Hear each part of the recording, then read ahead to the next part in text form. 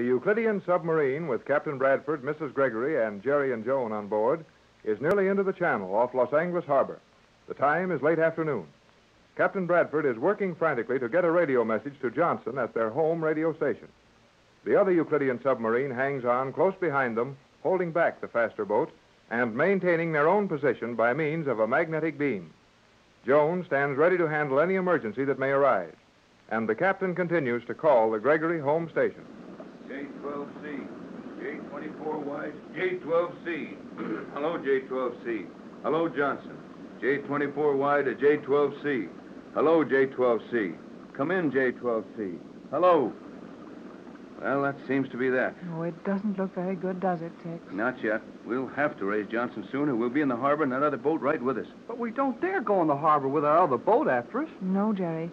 We can't go into the harbor with this submarine, much less with another following. I think we may safely avoid that. How? Simply by cruising around near the harbor until you locate Johnson. It's about all we can do. Have we plenty of fuel for that, Joan?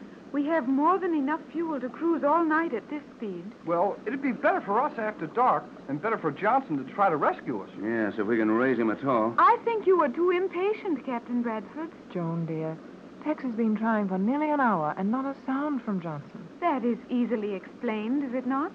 When we last heard from Johnson, he warned us that his plans were in danger.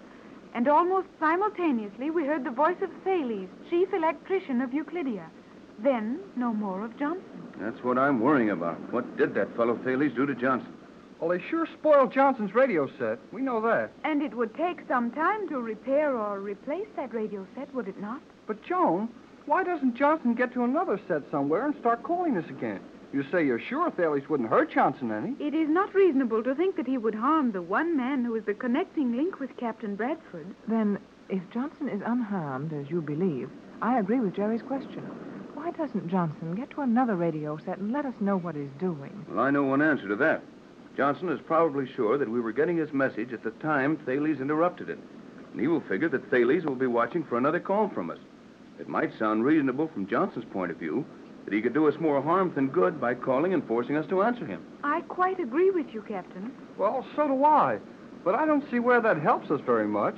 Isn't there some way we could send a message to Johnson telling him something more of our situation than he can possibly guess? Boy, now would be a swell time to use those homing pigeons. Yes, wouldn't it? But old G47 has them safely hidden away on the island. There is nothing to be gained by speculating on the impossible. Can't you try to get Johnson to answer you, Tex? I've been doing that for over an hour. Well, I mean, try to tell him in code that we'll be floating around loose in the water off San Pedro after dark tonight. That should get some kind of an answer out of him. It would also let the Euclideans know a great deal about our plans. Now listen, Joan. Just listen to me for a minute. You're scared to death of old G47 and the rest of the Euclideans on the Magic Island. Well, I'm not saying they can't do plenty of tricks, but we may just as well be prisoners back on the island if we've got to run around the bottom of the ocean in a submarine for the rest of our lives. And I feel very much the same way, Jerry.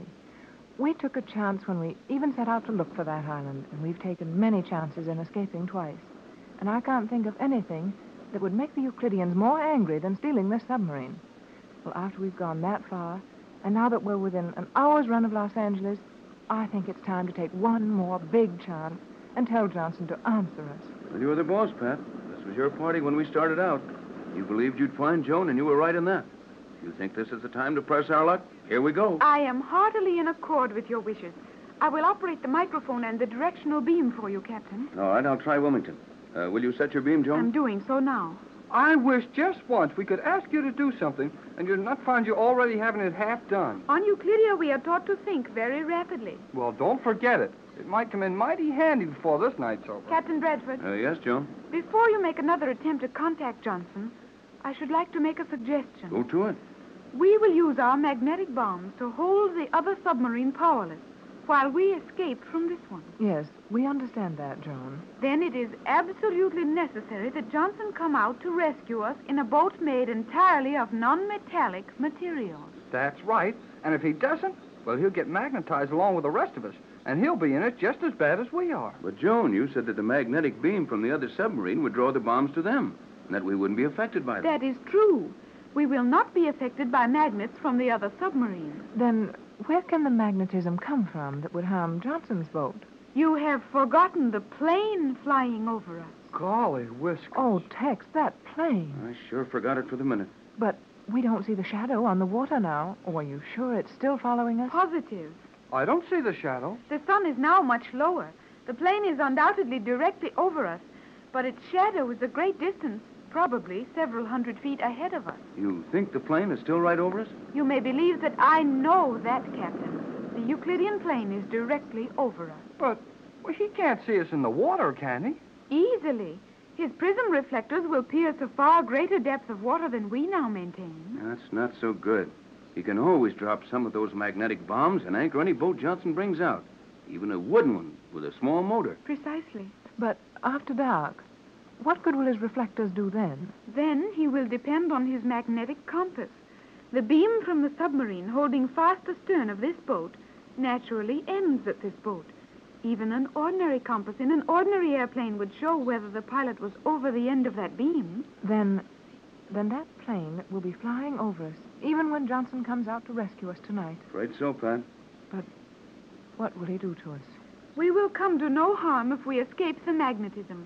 I have explained that Violus has no place with the Euclideans. Oh, I hope you're right. Me too. Well, right or wrong, we're going to have to take a chance on it. Now, everybody keep quiet. I'll see what I can do with this radio. Ready, Joan? 3 meters. 3 meters. Ready, Captain. J24Y to J12C. J24Y to J12C. Get this, J12C. Answer at once. J12C. Answer J24Y at once, regardless of reason for your silence. Answer at once. J24Y calling J12C. Answer at once. He may not even be hearing you. Oh, keep trying, Tex. We've got to raise him very soon, or it'll be too late. Right, Pat. Joan, we may need more than one wavelength. There's no way of knowing what sort of set, if any, Johnson has now. Will you try various bands? Change the set over after I complete each call and wait a few seconds for an answer? I will make the changes, Captain. Ready? Ready. J24Y to J12C. J24Y to J12C.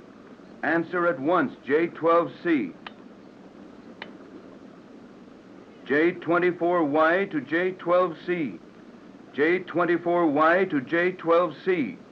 Answer at once, J12C. J24Y to J12C. J24Y to J12C. Answer at once, J12C. J24Y. Go ahead. It's Johnson. Oh, Tex, it is. Silence. J24Y to J12C. Get every word of this. May not be able to repeat. Using only 3/4 of our power. Ready. Copy. Remember, the wooden vessel. When you bring formula to the fusing point, greatest danger, intermediate point, when you see one, ingredient, precipitate, wholly black, move fast, limited time. That's all. No questions. J24Y to J12C. That's all. J12C. J24Y. Got your message. Will follow instructions. Will have formula completed when you call for it. That is all. J12C. Well, he got it. Every word of it. Did you actually send Johnson a code message then, Captain? I certainly did. A little slow about it, as I had to figure it out and jot it down as I went along, but he got it. That's more than I did. You sure think fast, Tex. I told you, Joan. Tex and Johnson are the 2 finest men in the world on extemporaneous code messages. A few months ago, I would have questioned that, as the Euclideans claim they are the finest. But now, I believe you. Well, I didn't get anything out of it. All I got was the 3/4. Careful, Pat. Joan, is it safe to talk now? Perfectly safe, Captain. I have insulated us against all possible communication. All right, then here's the message. Now, look. I told Johnson we were using only 3/4 of our power. And that means the third and fourth words in the message. That's right, Pat. You're not so slow yourself. And here's the message. Now, I'll read it all. Then just the third and fourth words. Remember the wooden vessel when you bring formula to the fusing point. Greatest danger, intermediate point, when you see one ingredient precipitate. Wholly black. Move fast. Limited time. Now, did you get it? Not me. You concealed it well, Captain. What is the message? Well, now watch. I'll cross out every first and second word and read what's left. Wooden vessel, bring formula, fusing point, intermediate point, C1, wholly black, limited time. I got it.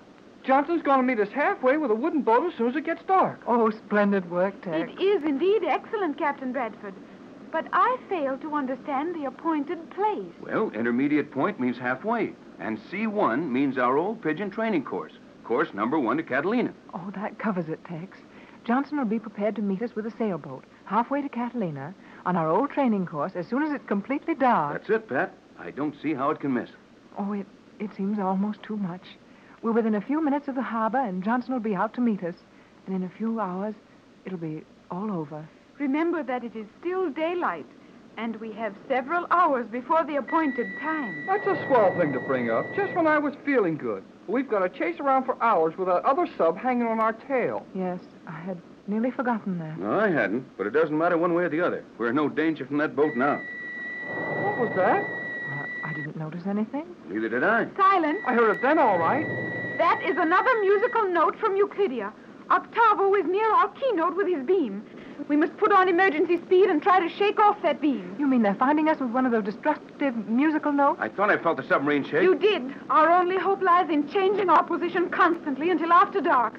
If that note finds us squarely, Johnson will never find us. Just outside the entrance to the Los Angeles harbor at San Pedro, a strange adventure is nearing a climax. The stolen Euclidean submarine with the Gregory party on board is racing across the Catalina Island Channel, and another Euclidean submarine, filled with scientists from the Magic Island, is hanging grimly to the Gregory boat by means of a magnetic beam. Joan is at the controls as total darkness covers the channel. The time draws near for their attempt to escape from the submarine. Hey, Joan, we're picking up a little speed. We do seem to be moving faster, Jerry. Why is that, John? It is barely possible that the magnetic beam of the following submarine is weakening slightly. Well, I wouldn't be surprised. They've used that thing continuously for 7 hours. How about our getting the magnetic bombs back to them if that beam gets too weak? Do not worry about that, Captain Bradford.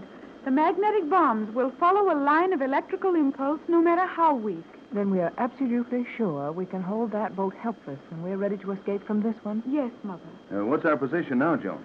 We are nearly to the point you have established for Johnson to meet us with his sailboat, Captain. How near? We will reach the midway point between the breakwater and Catalina Island in less than 120 seconds.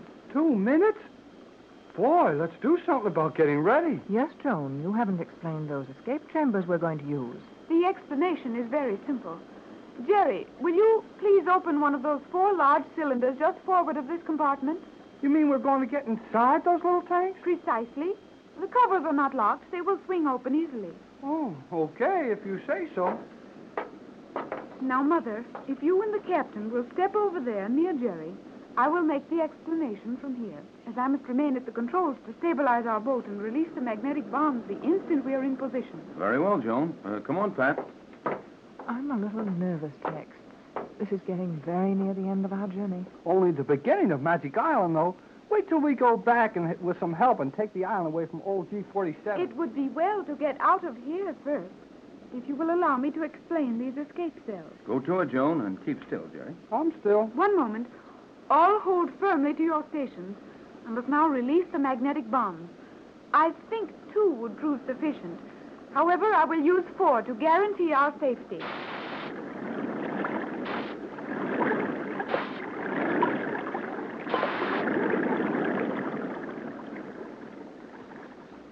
Is that all there is to it, Joan? That is all.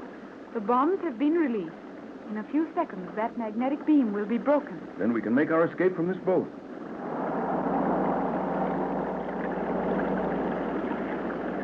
Hey, what's going on here? We're being tossed around. I will take care of that. Those bombs sure traveled half a mile and nothing flat.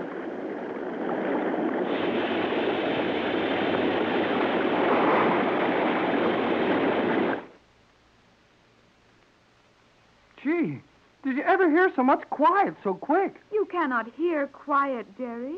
Maybe not, Joan, but that silence was certainly sudden. What happened, Joan, dear? The moment we were released from that magnetic beam, our submarine started to spurt forward, and not wishing to run beyond the position of our meeting with Johnson's surface boat, I used all reverse jets. We are now stationary and will remain stabilized at this point. Is Johnson due over us now? Right this minute. Well, then let's hurry and get up to him. I'd like to try being on top of the water for a while. I will now explain the escape cells. Joan, is it safe for you to leave the controls? The submarine will not move from this spot. Sure got these boats trained. I told you to open these cells, Jerry. Oh, I got excited and forgot it, I guess. You just lift these covers off, Joan? They will not lift off. Open them toward the shell of the submarine in this manner. Each of you open your own. There's mine. Mine's open. And there is mine. Now we will need to work very rapidly. No one knows how great a margin of time we may have before the Euclideans find a way to interfere. Well, we're listening. We must all take our places in these cells at once. If you watch me enter this one, you may all duplicate the action. Place your foot here, then step up here. Raise your weight by these holes on the shell, so. And lower your body into the cylinder, as I am doing. This is the final position. Well, it's slightly more acrobatic than anything I've attempted for some time. But I think I can make it. Oh, sure you can, Mrs. Gregory. Look, it's like this. Yes, you move a little faster than I can, Jerry. And much faster than I can. Well, I'm in. Right with you, son. And I think, yes, I've made it at last. There sure isn't any room to spare in these tin cans. You will have ample room. Now, listen carefully. The procedure is this. We will ascend one at a time. You will find a small valve directly in front of your chest. With that, you may regulate the speed of your rise. Opening the valve wider accelerates the rate of speed. When you reach the surface, open the cover of the cell as it is now.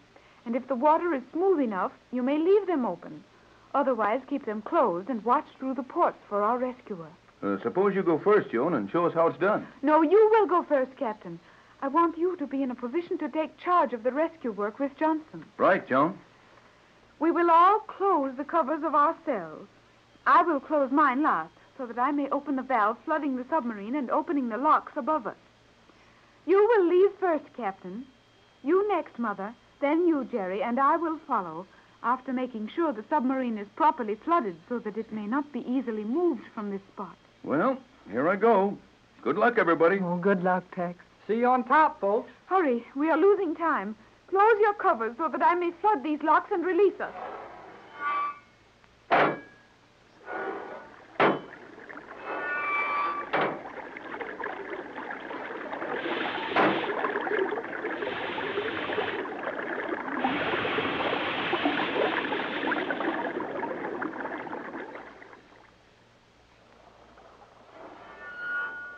Well, water's smooth anyway. Not a soul in sight. Tex, is that you, Tex? Yes, Pat? Do you see anything of Johnson? Hey, anybody else floating around here? Not so loud, Jerry. It's impossible to swim with these things. Just stay where you are for a minute. Well, where's Joan? I don't know. Did you hear that? Johnson. Over here, Johnson. Coming right up. I still don't see Joan anywhere. What could have happened? Now, take it easy. She said she had to stay a few seconds behind us to make sure the sub flooded. I'm getting worried about her, Tex. Ready to come aboard? Yes, Johnson, thanks. I'll have to hang onto the gunnel and let this steel cylinder sink out from under me as I flood it. We've got room for them here. If you want to keep one for study. Don't dare. Magnetism. Tell you all about it later. Here I come. You can reach Mrs. Gregory over the stern. And I'll swing the bow around to catch young Hall. Go to it. Now, coming up, Pat. Can you reach the valve to flood that thing? Yes, Tex. I'm all ready. But where's Joan? We'll take care of that later. Here, give me your hand. Now, open that valve up. Now, hang on to my hand. Ready, Hall? As soon as I flood this tin can.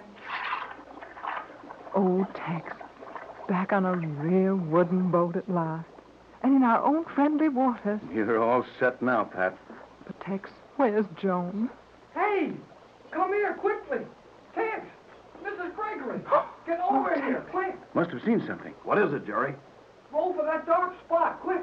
I'll help you. What did you see, Jerry? I don't know, but something came up out of the water, and it didn't look like one of those escape cylinders.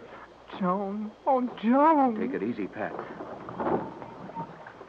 Here I am. Oh, it is Joan, and she's all right. Oh, sure she's all right. That girl can take care of herself. I'll say she can. Here, let me give you a hand aboard here, Joan. Yes, Captain. You're not hurt, are you, Joan? No, dear? Mother. I'm not hurt. But my cylinder was caught by the magnetic bombs. Hey, then how did ours get away? I released the balance of the bombs in order to ensure the stabilization of our boat. And the magnetic force spread more rapidly than I had counted on. It nearly stopped me. And you mean to say you had to get out of that cylinder underwater and come up without it? To be sure I did. Well, that's a little too close. But we're all here. How about getting back home, Johnson? Well, I think we can make about 6 knots in this breeze with nothing but sail. We'll get it on as fast as you can. Come on, Jerry. I can use you. No room for a crew on this small boat. Tex, do you think we'll make it to shore? If Joan's right about how long those magnetic bombs will hold that other boat powerless, I don't see how we can be stopped. That other boat will be stationary for approximately 2 hours, and their radio will be paralyzed for an even longer time. That means we can make the shore, Tex. Even at 6 knots, we can make it in 2 hours easily. Looks like we've done all right, Pat. And we owe everything, all of it, to Joan. I did only what I had been trained to do, Captain. That Euclidean training is mighty good, whether we like it or not. It's almost too good. Well, we're on our way to the mainland. We got all the sail up. If you don't mind, I'd like to sit back here and check up on what it's all about, Captain. I can handle the tiller from here. By all means, Johnson. Sit in. Now that we have time for it, a lot of thanks for some fine work all through this. We're more than grateful, Johnson. You've been splendid. It was like the old days with the captain. I enjoyed every minute of it. Though I must admit it did look pretty black there at times. Oh, well, we've been in some mighty tight places since we left you at the same dock we're heading for now. Oh, Johnson. I'm sorry, Joan. Johnson, this is Joan. Well, young lady, I'm certainly glad to meet you. It is a pleasure, Mr. Johnson. I am very happy to meet the man who can make up code messages with the captain extemporaneously and who always has a boat in the right place at the right time. Well, not always, Joan. We came out right this time, and I'm certainly glad your mother found you. Now, if you'll excuse me, I think I'd better take charge and acquaint Johnson with some of the things we're up against and get his story on this Euclidean who located our home radio station. We'll all keep still, Tex. Go ahead. Well, in the first place, Johnson, there's another submarine down there near ours. They hung on to us with a magnetic beam, and Joan paralyzed their boat with magnetic bombs. But that won't last forever. And when they get free, we can look for trouble. Not only that, but some musical genius on the island has figured out how to transmit musical notes which will wreck those boats. He nearly had us a couple of times. Hey, what's that noise? The boat is rocking badly. Feels like we're over a volcano. I know. Octavo has found a musical note. Our submarine is being attacked. Those are the compressed air tanks exploding. We didn't get out of that boat any too soon. Golly, Whiskers!